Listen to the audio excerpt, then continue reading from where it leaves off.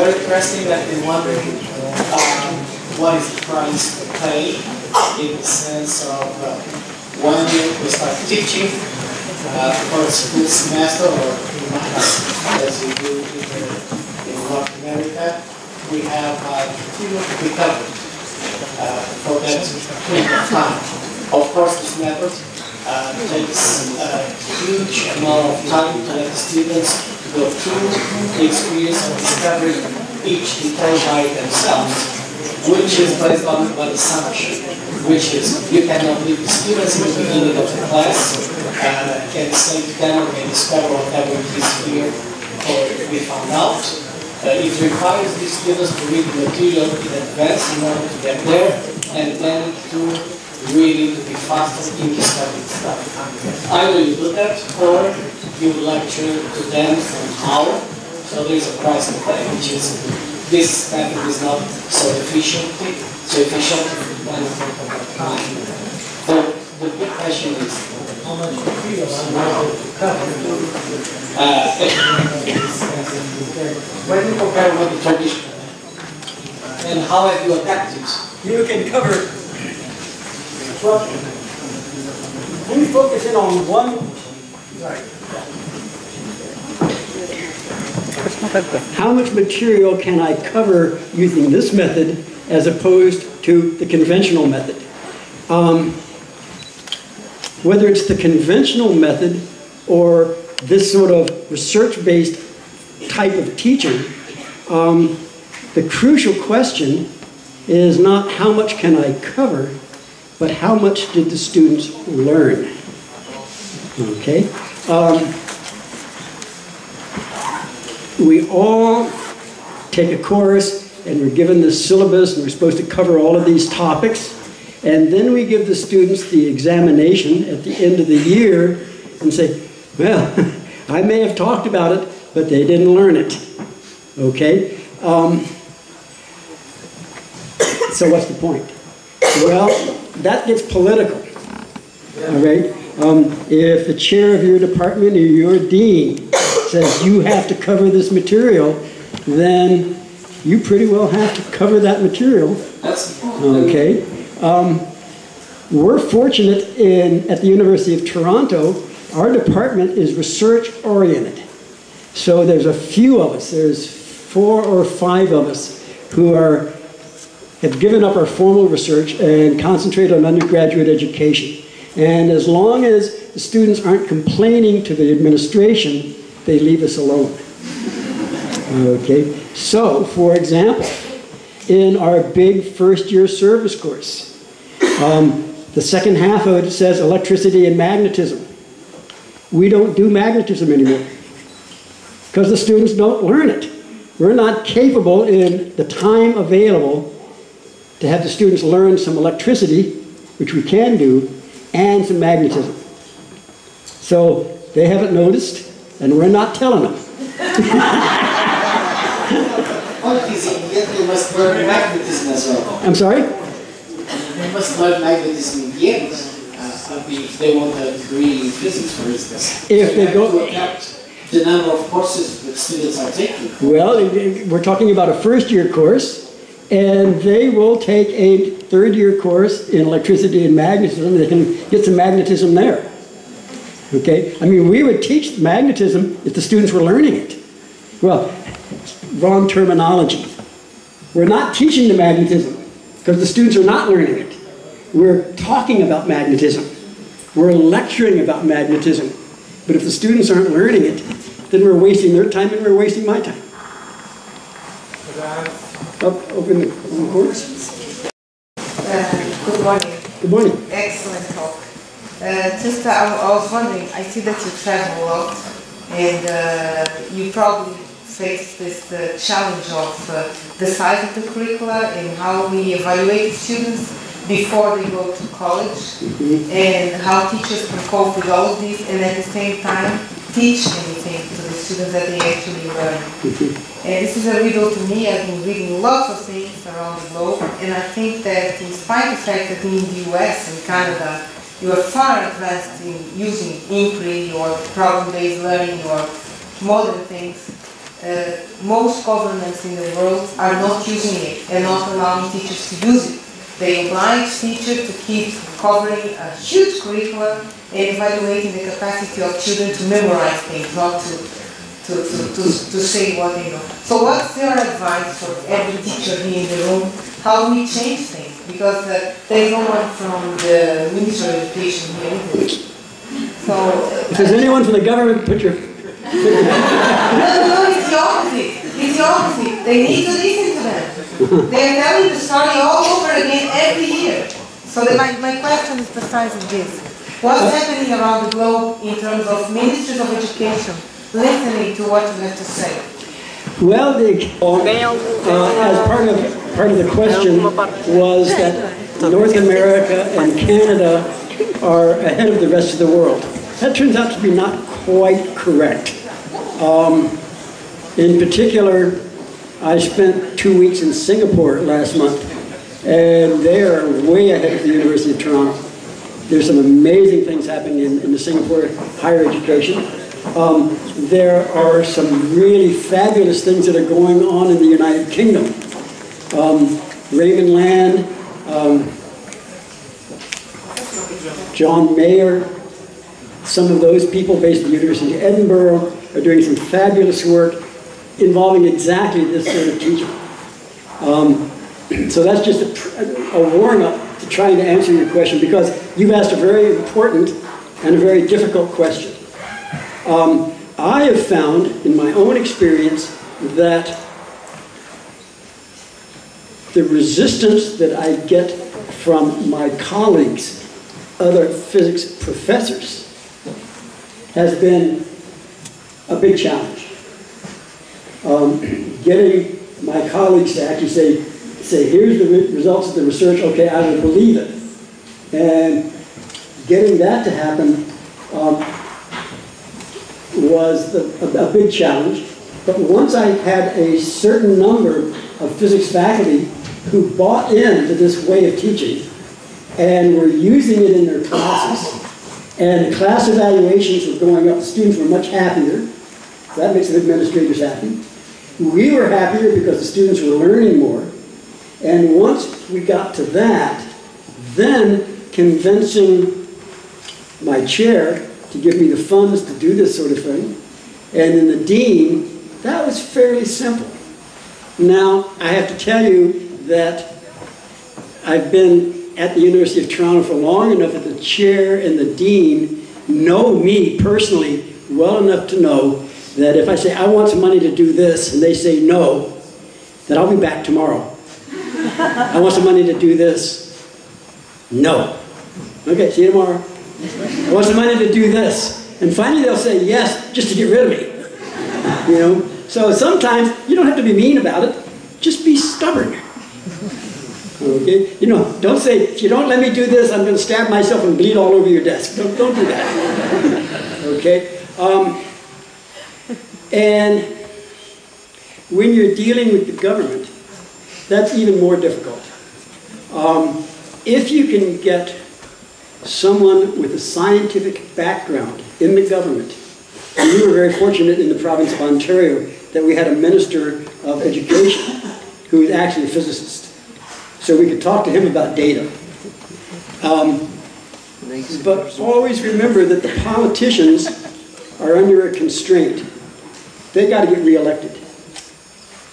It was sort of like, I saw a quote of, I think it was the Minister of Finance of Luxembourg, and he was talking about the economy. What are we supposed to do about the economy? All of these problems with the banks in Cyprus. And he said, the problem is we all know what to do, but we don't know how to get reelected after we've done it. So when you're dealing with the politicians, remember that they do have to answer to the electorate sooner or later. And I guess you were talking about, I think, as best I can understand, the views of the public towards teaching in your keynote earlier. And if I understood you correctly, if the public doesn't think that this stuff is important, then the politicians won't listen. So you talk to the students. If you're in grade school or high school, talk to the parents. because the parents vote. Okay, do we have some more questions?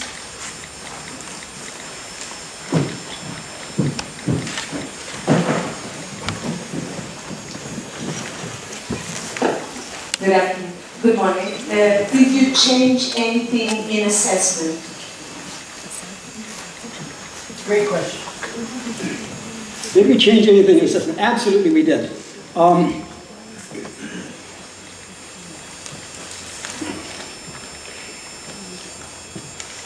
Students are mark driven. It's all about marks for students. We sometimes act or say, believe, I guess, that students are more mark driven now than they were when we were students. I'm not sure that's true. Okay. We maybe were not mark driven, but think about your classmates when you were in school. But whatever, students are mark driven. Students will look at your previous tests and examinations very carefully and say, what does my teacher insist that I learn? So if you want them to learn some concept, make sure to ask about it on the test. If you don't test for it, you won't get it. So physics, for example, if all of your tests are conventional problems involving formulas and putting numbers in and banging on calculators, then that's what the students will learn to one degree or another. So, for example, the sorts of conceptually based guided discovery activities that we use with our students, each and every test and examination will have questions based on those materials. We have another question back there.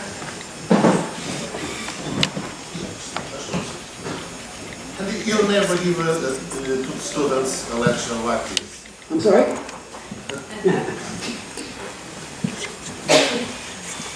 Don't you ever give the students a lecture like this? You mean a lecture like this one that you give your own students? No. No, I don't. And yes, it is totally contradictory. Lectures don't work. Yes, it makes no sense whatsoever. And one of the reasons why I was hoping to get more discussion happening during the talk is when I'm really successful, I can get you to make some comment and she will say, no, I don't agree. And all of a sudden, you're talking to each other and then I can just stop and listen. Okay? That's what I'm trying to achieve in a class. And I do it through asking questions and having these systems where the students can respond using the clickers. You can use show of hands and things like that, but clickers are the best way to do it in terms of getting the students engaged. And I do very, very little lecturing. Some people have abandoned lecturing entirely. There are now introductory physics courses where there's no lectures at all. These flipped classrooms that you read about is one example. Studio physics originated by Priscilla Laws and Joe Reddish. Priscilla's at Dickinson College, and Joe Reddish, who I mentioned before, is at the University of Maryland. Studio physics, published by Wiley. There's no lecturing in that model either. So the amount of lecturing that's going on by people who buy into the research, it goes down dramatically. It's approaching zero in my case, and has actually hit zero in some cases. Can I ask a couple of questions? One of them is, physics education is not stopped in first year courses. No. So what happens in your university when students take more advanced topics like quantum mechanics or kinetic physics or statistical physics? Do you keep the same method? Do your professors follow the same kind of approach? Okay, not all of my colleagues buy into this. Some of them say, well, yeah, that's nice in principle, but I've been lecturing for a long time, I'm going to keep on doing it. I have a colleague at the University of Ohio who finally got converted to believing these research results. And he'd get up in front of the students, and he's about my age, he'd been doing it for a long, long time, and he would revert to lecturing. And finally he got one of his graduate students to start coming in And every time he'd start lecturing, the graduate student would say, "Bob, you're doing it again." And he would stop. Okay? So, in my department, through stubbornness and repetitiveness, and refusing to shut up, basically, we now have a core of faculty that buy in. And we have reformed not only our big first-year course, but also a separate first-year course for our physics majors and specialists. We have reformed our fourth-year optics course. We've reformed our third-year quantum mechanics course. I think I've got our third-year electricity and magnetism guy convinced now. We haven't done it yet, okay? But all of these courses, it's not just us at the University of Toronto. The quantum mechanics course, for example, the model that we're using comes out of the University of Colorado Boulder, where they reformed their quantum mechanics course 3 or 4 years ago, and their materials are freely available. The outcomes are absolutely wonderful. Let me make one more remark while we're waiting for those people to get their lunch finished so we can eat. Because it's a common concern. What about conventional problem solving? I'm talking about concepts and all of these sorts of things. And the results, not only in the first year, but in all of the courses, including this third-year quantum mechanics course out of the University of Colorado Boulder, and we will be seeing the results of our own conversion in about 6 weeks. But anyhow, it's consistent through all of these different courses at all these different levels that conventional problem solving does not go down by doing this sort of reform pedagogy. It also doesn't go up very much. It doesn't really change it very much at all. So you're not doing any harm to the conventional sort of mathematical problem solving that has previously been the core of the way we evaluate students. But we gain huge strides in conceptual understanding. Shouldn't it be late? Well, they should be, except that their students, as a survival strategy, learn, okay, I'm going to take these formulas, and I'm going to have this question, and I'll find a formula that I think that works, and I'll put the numbers in and bang on my calculator for a while. We tend to call that method of problem solving plug and chug. You plug in the numbers and you just chug away to get the answer. The problem is that in an evaluation context, a truly challenging problem will cause the students to think. They don't have time. So something that would be great for a homework problem, you can't really use for an evaluation. More questions? If you allow me. Sure. Let me make another comment. I don't know if this is working, it's not working. I'm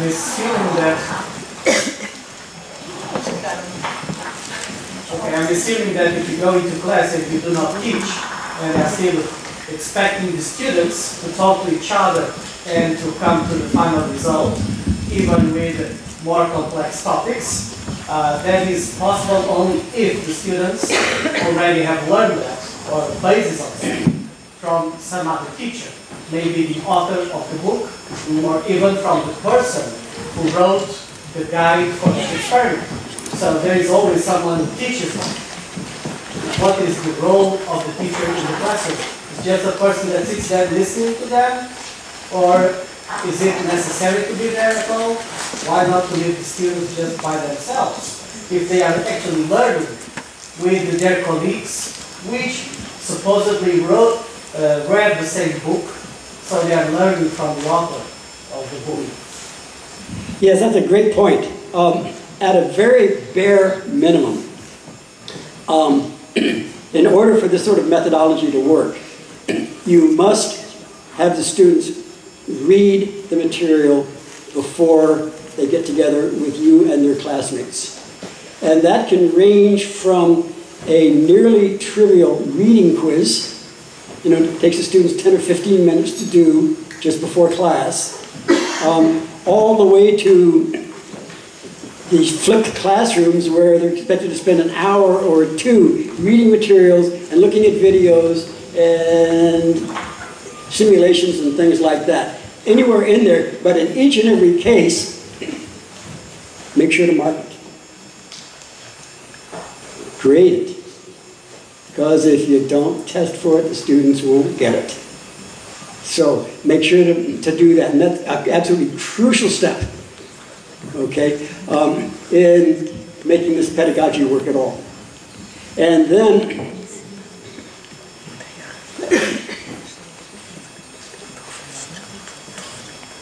I will talk about peer instruction, which is where I give this, I got 1,000 students sitting in front of me, literally. And I'll give them a question, and I have them talk it over amongst themselves, give me an answer, I'll show them the results. Sometimes if they get it, if a lot of students didn't get it, I'll have them talk about it some more amongst themselves. And I'm going around and sort of circulating around. However, we give the students a small but non-zero mark for answering the question, and a further small but non-zero mark for answering it correctly. If we have to give the students marks, let's make them work for us by saying to the students, we want you to do well, and we'll give you a mark for doing it. Two very good questions. Thank you very much. Okay. Is there another question in the audience? Well, thank you again for your attention. We go out now. So let's thank Professor.